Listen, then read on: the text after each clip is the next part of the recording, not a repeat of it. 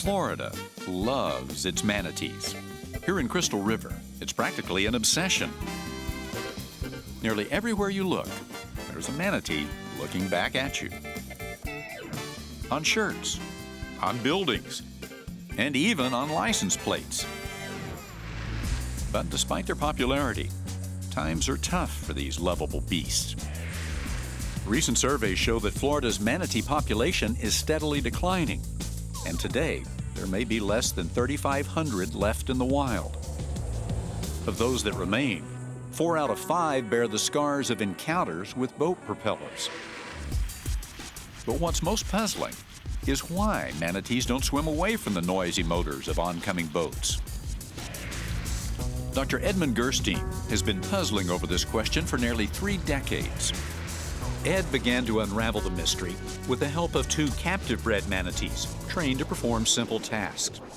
Well, we asked a simple question: is it possible that manatees can't hear the boats?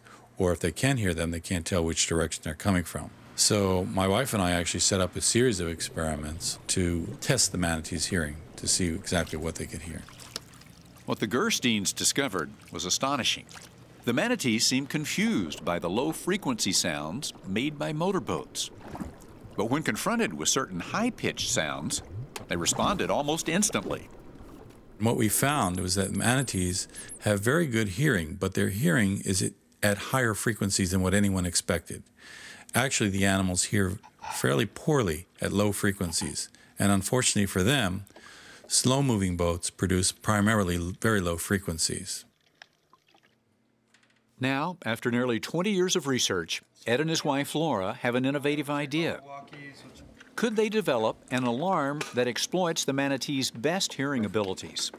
Flashcards are in. Now it's time to put it to the test. Buoy 1's all set to go for deployment. Ed and his team have secured special permits to conduct trials in the restricted waterways near NASA's Cape Canaveral.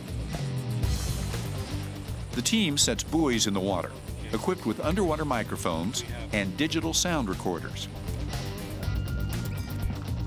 Being naturally inquisitive, manatees soon move in to inspect the buoys. And when they do, Ed and his team approach them in boats. The drivers are trained to prevent collisions. But will they need to? The boats are equipped with new alarms. They are emitting a high-pitched sound that Ed believes the manatees will hear. Now, as you can see, one camera is capturing the wide-angle view. The visuals. Back in the lab, Ed and his assistant Josiah review video of the experiments. Normally, manatees will not move to avoid a boat until the very last moment, which is often too late. But when Ed's vessel sounds the alarm, the manatee's reaction is clear. You can see the animal coming to frame here. Yeah, look at that. And he starts to orient at about, what would you say that is? Oh, it's 75 feet, about 24 meters. That's great. And now he's taking off rather quickly. Yeah. This is a successful alarm run. Yeah, it's really good. You can definitely tell the animal reacts. Again. And again. And again. We've got 17 alarm runs, and for those alarms, we got 100% reaction. We got animals reacting way before the boat gets there. And we've got over 65 silent runs where 97% of the time the animals haven't reacted at all. The alarm is a success.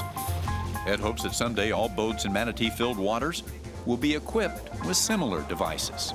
In a sense, if we were to put this device on the boat, which would be very inexpensive, only about $125, it's a user-based tax that the boaters would gladly pay if they could put this on their boat and maybe get to an area a little bit quicker, and more importantly, protect the animal as they're going.